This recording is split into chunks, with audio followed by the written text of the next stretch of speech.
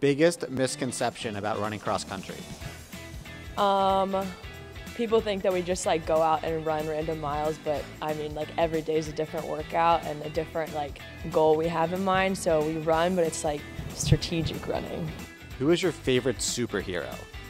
My favorite superhero, I think Batman. Pretty interesting. He's just a normal guy, but he doesn't, you know, he still like stays up there with Superman and all them. Favorite outdoor activity?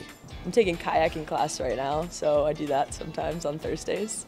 If you could go kayaking with any celebrity, who would you pick? Young Clint Eastwood. Young Clint Eastwood, not 90-year-old Clint Eastwood? No, definitely only the young one. Favorite Western movie to watch? The Good, the Bad, and the Ugly. Favorite line from the movie?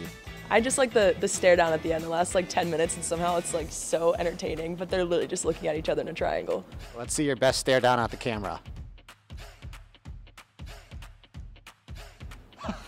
Nice. Go-to meal following a race?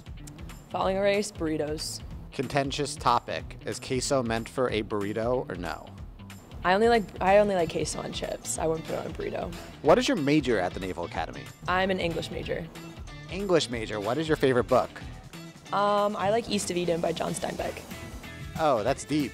Yeah, that's the only book I've read like through and through without using SparkNotes, so that's why I use that as my example, so I can actually talk about it. If you could listen to an audiobook by anyone, who would you pick? Morgan Freeman's voice. Definitely nice to listen to.